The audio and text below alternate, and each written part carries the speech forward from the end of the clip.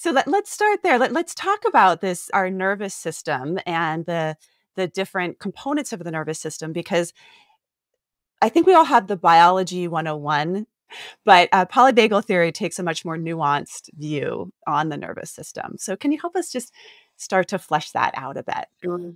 Yeah.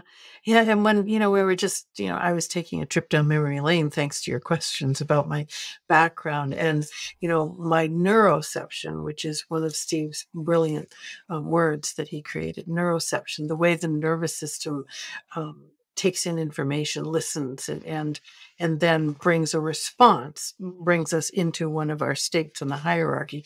But my neuroception was having a lovely time remembering and taking in and feeling, the connections and all those cues of safety and joy and happiness. And then what happened was my neuroception of safety and connection brought alive my ventral vagal state, which is, again, the state in our nervous system. It's part of the parasympathetic nervous system that allows us to be present, to be organized, to engage, to communicate, to connect, to experience joy, both in the present moment and remembering a moment, and then, you and I are having this moment together. So our nervous systems are communicating in that way. So, the nervous system truly is at the heart of our lived experience, moment to moment. And so understanding it, again, through Steve's brilliant polyvagal theory, I think is so helpful for us.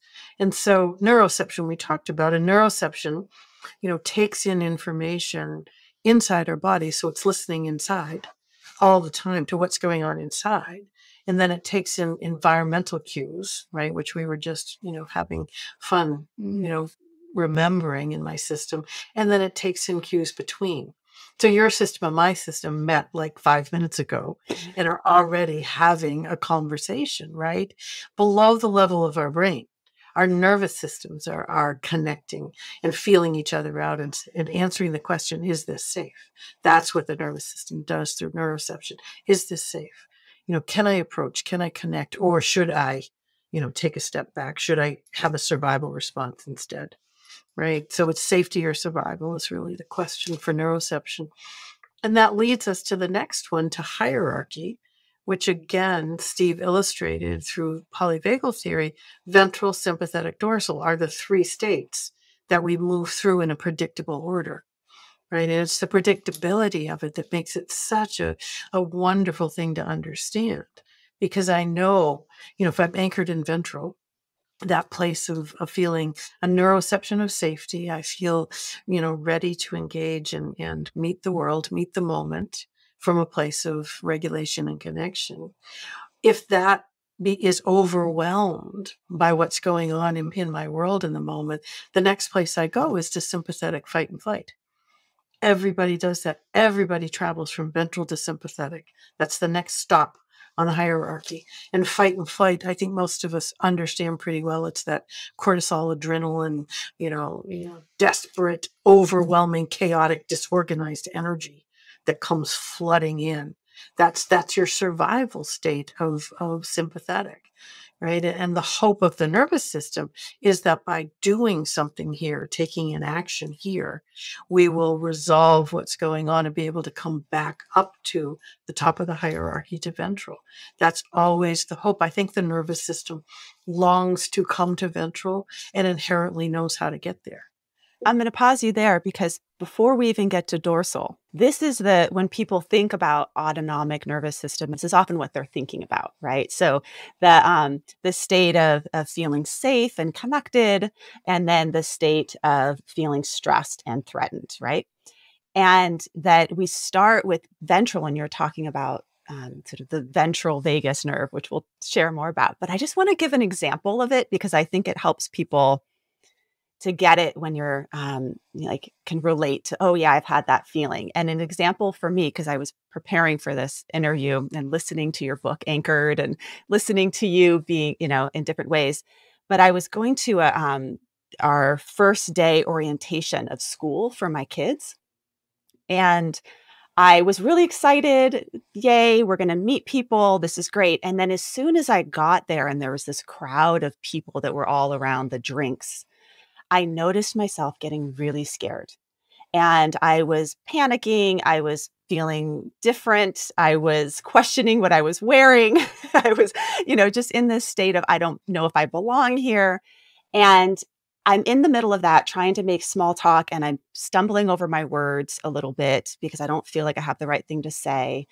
And up comes this very tall man who I didn't remember, but he reminded me, he said, "Hi, Diana, I'm Jake." And Jake was someone that I went to high school with that I haven't seen in years, but now teaches at this school. And I remembered at a physical level, a bodily level, Jake, he's safe. And in that moment, everything shifted. All of a sudden, I felt different. So it wasn't even cognitive because this guy wasn't even really like very close friends of mine, but I just remember he was kind of like a good guy. Mhm. But my nervous system remembered it. Right. So that's an example, I think, of like you go in safe, then you go into threat, but then you can find your way back Right. Right. again. Yeah. And what a beautiful example of the, embodied safety, not embrained safety, because your Yeah. brain, was going somewhere different, but your nervous system, had that memory. It was wired in. Jake, good guy, was wired into your Yeah. nervous system, right? And then everything began to settle. I love that. That's beautiful. That's really beautiful. Yeah. So Yeah. when you're talking about ventral, you're talking Mhm. about a part of the so this is the polyvagal theory. Yep. Many parts of our vagus nerve. Can we rewind a little bit and talk about the vagus nerve and the ventral part, and then we Yeah. can go into that third part of the hierarchy, the dorsal? Yeah, Yeah. so the vagus nerve is, and vagus is Latin for wandering, and it really does wander throughout our body. It begins in our brainstem and then wanders down through our, our heart, our lungs, into our digestive system. The whole length of the vagus, it goes brainstem down around all the way down, right? And then it's it comes in two parts. So we have ventral vagus, which is what we were just talking about, that system that really brings us into social engagement, into feeling safe with others and on our own, right? Because it's not just social; it's also solitude, Hmm. right? It's those lovely moments of stillness that are nourishing as well. The hallmark of ventral is a neuroception of safety. And so there's so many flavors of ventral. Let's think about those for a minute. There can be the calm, but there can also be the passion and the joy. There can be the ease. There can be the ready to do this interview, right? Ready to have this conversation. So there's an alertness and also an ease, right? So lots of different flavors. And I love talking about that because people often think, ventral is calm because the opposite is stress, Hmm. right? And there are just so many flavors of ventral that are fun to explore. You look at kids; kids have so many flavors of ventral. Right? They're playful, they're joyful, they're artistic, they're focused. It's fun to see all those flavors, and we have the same as adults. So that's ventral. Right. And we talked a bit about the sympathetic and you illustrated it so beautifully. You feel like, oh, I don't belong. I'm a misfit. What am I doing? I can't talk. You've got all this energy that's flooding and is you can't organize, so it then loses its purpose, right? We have lots of energy in ventral, but it's organized and purposeful. It's taking us somewhere. It's sympathetic. It's just chaotic all over the place, Yeah. right? And then if we go, if sympathetic doesn't help us escape the problem, resolve what's happening, we have that other place in the nervous system, which again is vagus, but is dorsal vagal. And so, and that again is what Steve really mapped in polyvagal theory. We have these two aspects of the vagus. We have ventral, which we talked about, and now dorsal that we'll talk about. And dorsal is the place where, we collapse, we disconnect, the energy drains from our system. We kind of go through the motions, but we're not really present doing it.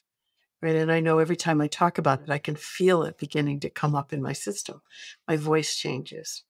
my breathing changes, right? And what, polyvagal theory shows us is that it's a very common place for people to go, right? In fact, we visit all of these states in small ways all the time, right? In big ways when we're really challenged, but in small ways all the time, and for dorsal to help people get a flavor of it, it simply often for me is a sense of, oh, I don't feel as present as I was just a minute ago. Or, really the going through the motions. I'm going through the motions, but I'm not really caring so much about what's happening, right? So I look like I'm here and doing things, but not really, right? So that's the dorsal survival energy that again protects us, right? And one of the things this does is it rescues us, so to speak, from the overwhelm of sympathetic, right? And so it takes us out of that chaotic, disorganized world, but it doesn't nourish us. It just gets us away from that into another survival state, the state of disconnect. I talk to people, I say we disappear in some way. We become invisible in some way, unseen, lone, lost, abandoned in some way in this dorsal place. Yeah. Sometimes the terminology can get us all mixed up with these things. And so I always use mnemonics to try and remember which is which, dorsal, ventral. It doesn't matter as much, you understand it. But one of the ways that I think about it is I think about ventral as being like vents that open up. Like, so there's a way out. You don't feel trapped. The vents are open. You can breathe. You have room to explore. You feel safe. And then dorsal is like down, shutting down. The doors are closed. You're shutting down. And for some people, they may experience that as even dissociation if they're in an extreme trauma of just the complete body shutdown.